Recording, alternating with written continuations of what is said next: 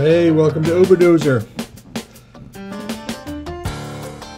Today we're going to lay some bricks, brick veneer, etc. Here's the bricks. Oh yeah, gotta have those bricks. Phase 1, and those are brick tongs. In case you've never seen brick tongs, for a mason, a brick mason, or a mason's laborer, they are like the best thing since the wheel. You can just load them up with a lot more bricks than you could carry without.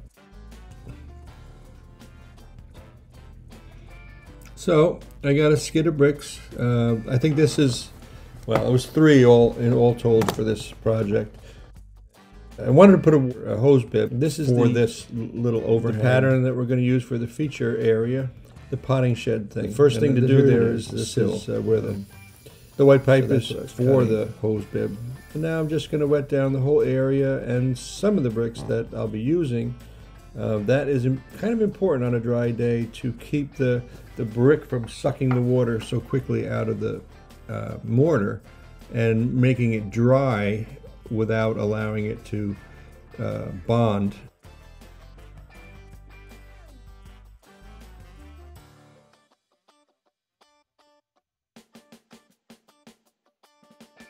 So you saw there, it's just Quikrete I'm using, so it makes it faster and easier, and it's the mix is always uniform.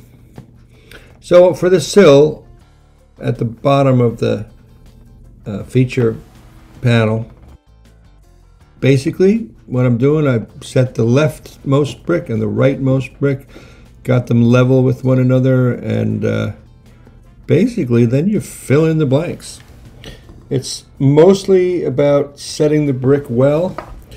In this case, I'm not trying to butter the sides and you know, do the most with every move like a mason probably would, but I'm setting the bricks the best I can. I am not a mason. I really like masonry, though. I love the looks of brick. So I'm setting the brick and then pushing the mortar in between to support each brick and let it harden into a good and dependable construction. And then I'm leaving the final finish and striking of the joints till after that. I'm getting just enough to, like I said, to support the brick and the gap to keep those as uniform as possible. And this is what it's like. It's surprising how much mortar it takes to bed the sill and the water table on top because of that angle. Because you really need to want to tap the brick into place, okay? So you want it always to start higher so that you can get it to the correct position. You know, starting lower just it doesn't work. And there's what I was talking about, is getting some more mortar in between to support everything. And the light and the dark is the clouds going overhead. Kind of beautiful.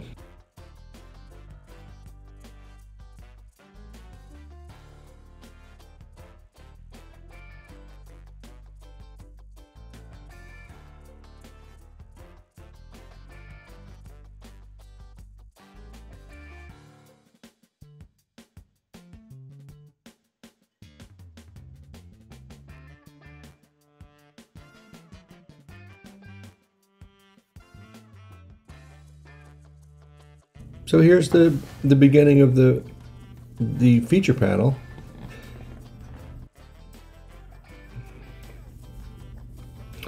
I wanted, in the design that you saw of me, the dry design that you saw before, I wanted those dark colored, I think they're like 2x2 or less, a little less, pieces of brick to, well, for the hose bib to stick out from one of those 2x2 panels. And it's got an escutcheon and everything, so there's no, you know, completely replaces that small brick. There's one of the small bricks going in.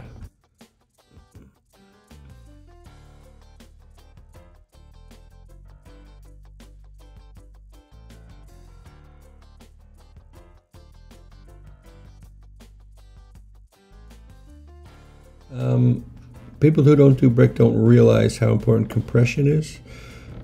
Compressing the mortar, I should say, is very important, especially when you get to the exposed area of the joint.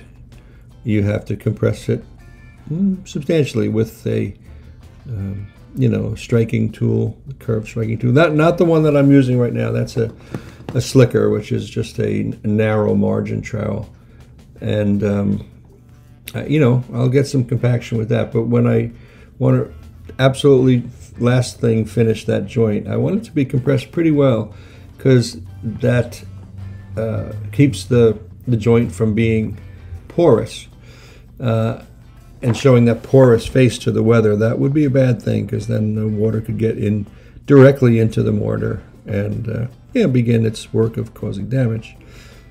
So if that compression is done to the outside of the joint, you don't get that porosity, you don't get that access. The water doesn't get that access.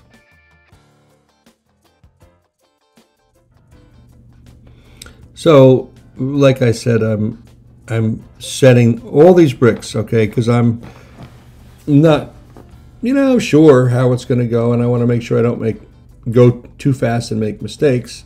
I mean, I'm not a fast mason anyway, but here, so setting the brick and then doing the joints is a pain, and it's tedious.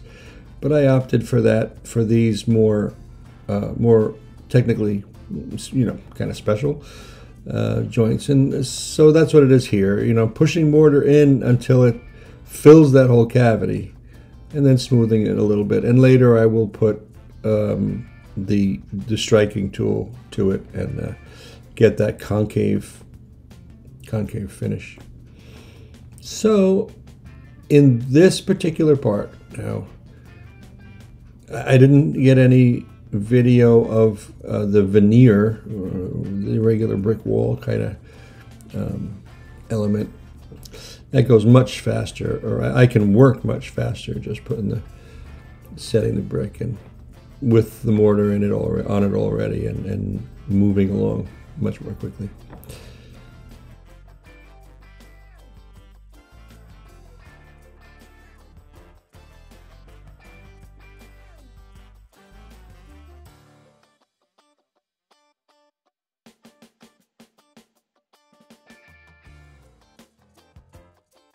This is the kind of the finished panel.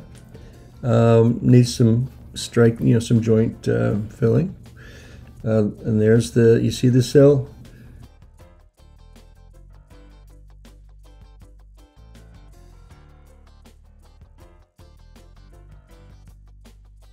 What I did with that, with the hose bib, was I put the female plastic fitting into the hose bib, then held it in the right place so I knew where my cut would be. I cut the pipe, and then just when the brick was just up below the hose bib, and I just glued it and stuck it right in there, and ready to go onward. And there's no video of this, but the escutcheon was a little bit loose, even though the pipe and everything was perfectly tight. The escutcheon, so what I used, because it's extremely tight by then, I used one of the striking tools as a chute and the other striking tool as a spoon, and I just dripped it in there and let that loose mortar get behind that escutcheon, and it made it nice and solid.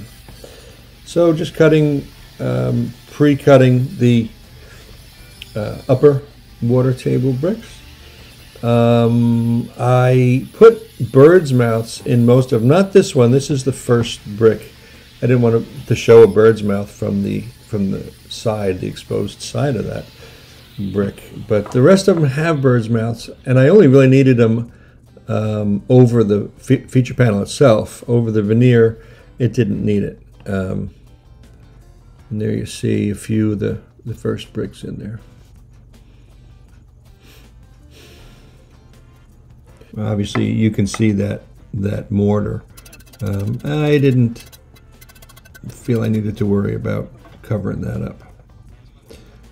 that that rapid whacking of the brick that you saw is there's a little bit of a bulb edge on many of these bricks. It looks like, you'll see it later in the video, but it looks like they took the clay, they cut the clay of the brick and they laid it down, and it kind of sagged down and it made this little bulge at the around the bottom edge of the brick. And on a wall or the veneer, it doesn't matter at all.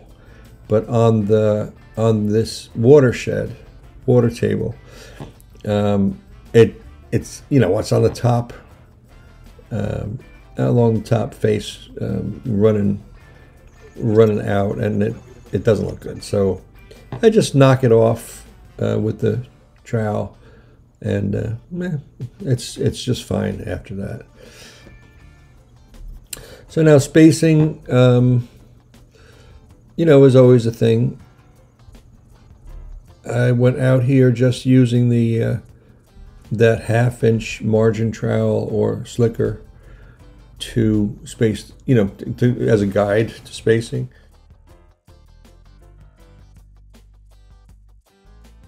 But then right here, I had a little more room than I wanted, so I laid those bricks in there like that, and evenly spaced, and pencil marked those joints on the top of the panel. And if that section is 9/16, maybe even 5/8, and the rest are 1/2 inch, you really don't notice it. This brick is, I should mention about this brick, this is whatever, I think it's Glengarry brick. This is kind of their answer to a used brick look. So this is all new brick, but it's got the tolerance of the brick sizing is pretty loose, both in every direction. So that actually, it makes it look a little bit warmer, a little bit homier, if those descriptions make sense to you. More like a colonial brickwork or something like that. Colonial, yeah. Which surprisingly makes it easier to lay brick now, because you don't have to have these sharp lines, that are perfect, because it's never going to be perfect. So even if you lay it perfect, it's not going to look perfect. So that doesn't mean you can be reckless, and you'll see I'm not being reckless, but it really does. It's a forgiving kind of brick.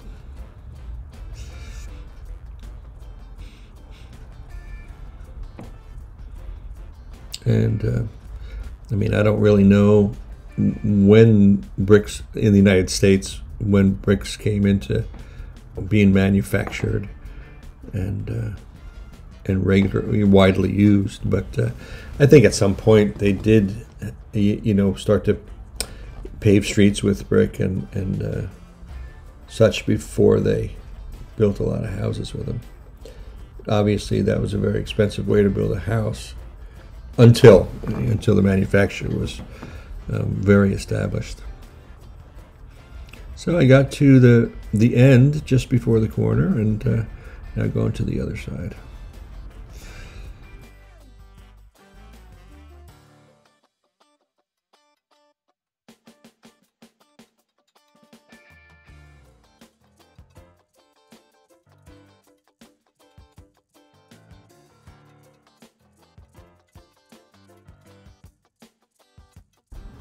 So this brick I'm marking, and rather than cutting it with the diamond disc, I decided to cut it this way so that you could see it. It's, if you don't have those kind of tools, you could still do a fair amount of brickwork, because it's almost always possible to hide an edge and hide a cut. And there you go. See, it's not super neat, but it's not super sloppy. And I just do a little more dressing on the one edge that's going to show once everything is done is the side of the brick facing out. Everything else, really, it's going to get filled with mortar. I'm not going to see it. So if you are just starting out and you don't want to buy a bunch of tools, you can do a lot of brick with just the hand tools.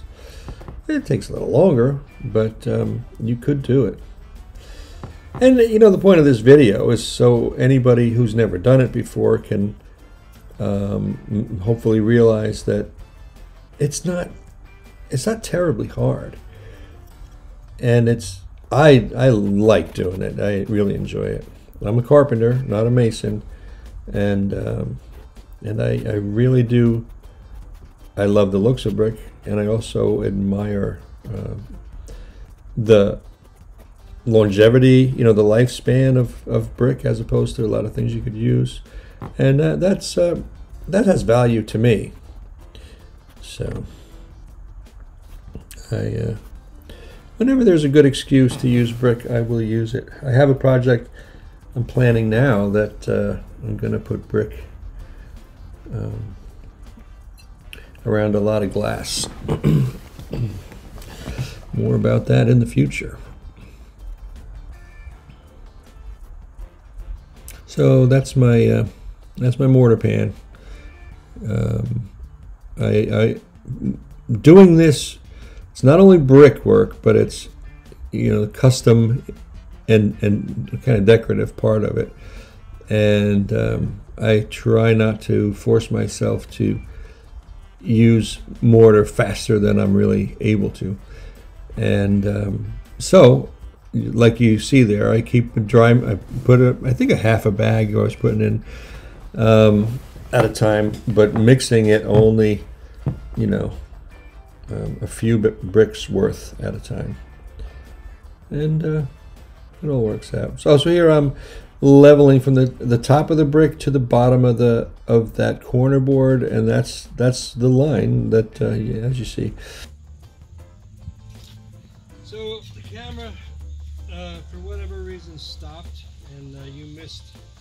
I ran short a room in here because I've decided to go this way and then fill in separately. So starting here, of course, finishing here, I ran out of room, measured it. It was 1 1/8 inches short. That's kind of a lot over such a short space. So I divided it up by 4 bricks. And then as I was walking away, I saw that this second brick was had fallen down, so at a different angle than this and these. And so what I did is I just took that brick and divided my 1 1/8 inches by 5. It turned out to be 3/16 and a little change. So basically, you see how these bricks are. There's this kind of ugly bottom edge. This one's not that bad, but a lot of them are uglier. So I basically just cut that off of each of the 5 bricks, and now I've just put it out here, and it looks good. So I'm going to go from there. And my grandchildren are here, and I want to say hi. I think that was their first day of school that year. Okay, so next morning, here we are. I was laying up this water table when the camera ran out of memory, so you didn't see any of this.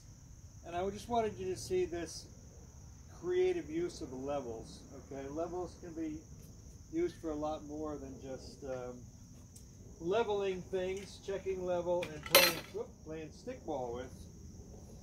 And the rubber on the end actually makes a great brace because it grabs the wall, the opposite wall. Yeah, anyway, most of you are going to ridicule me about that, but it did the trick. So here we are. Now I'm going to point up the remaining stuff, but not before I work this corner. And this corner is, I hate masonry corners. It's always a problem. So I've cornered myself into a position where I got a loose brick there. By coming to this point, on both sides, I have a couple of choices. Either I can cut and fit and weave like this. I don't know if you can see that. And then put a little piece in the front, which is very precarious because not only does it have to overhang and have not much support behind, but freezing, thawing, you know, that can easily come loose. So what I think I've decided to do is take one brick and cut it into, you know, something that's going to be in this configuration, and then fill in these two triangles in between. I may or may not drill and place a you know, steel pin in there. That's one of the thoughts.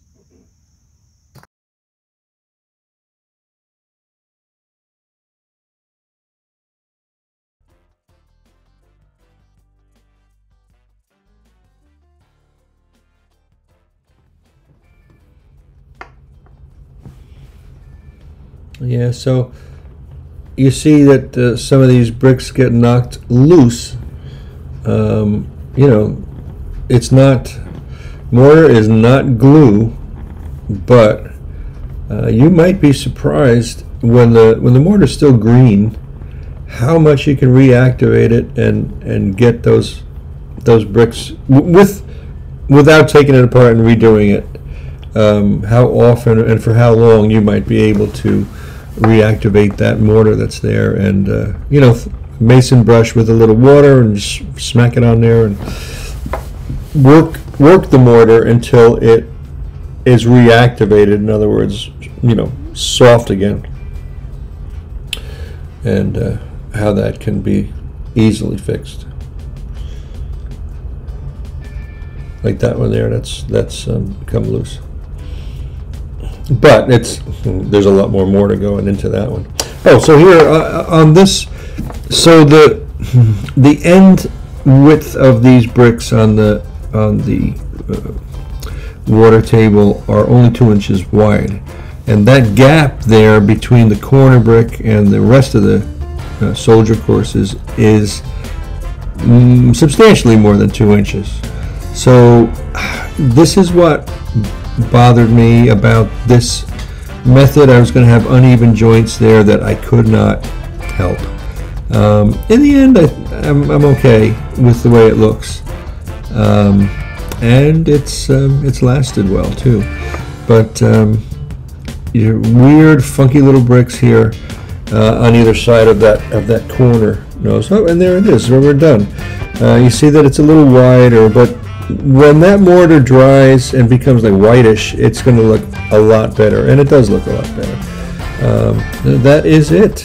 That is the finished product. It was fun and satisfying. Next time, we're going to pave all around that shed with the same brick, which is a whole nother thing. Speed-wise, whole nother thing.